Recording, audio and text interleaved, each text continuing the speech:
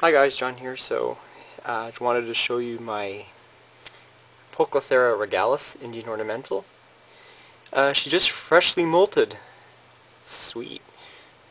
So I want to show you how large it is. It's at least a 6-inch now. Okay, we're going to zoom in.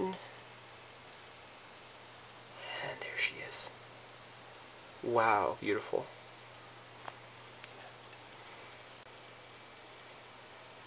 God, this is a female. And you can see how intense the yellow warning legs are on the spider. Yeah, very beautiful. Its abdomen patterns. Has a little face on the carapace. She's humongous.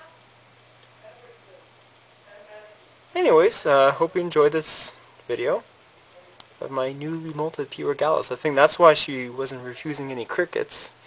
And you can see there's a whole web bed on the other side, so I'm assuming she molted. Oh yeah, and I can tell by the shrinkage of the abdomen, which is completely normal when tarantulas molt. Okay, a little short overview of my P. regalis. Yep, you can see nice colors, vibrant. You can see the clear band on the abdomen, which is characteristic of regalis. Is the only Poke to have it. And yep, you can see a molt right over there. She molted. Awesome. And she's a pooper.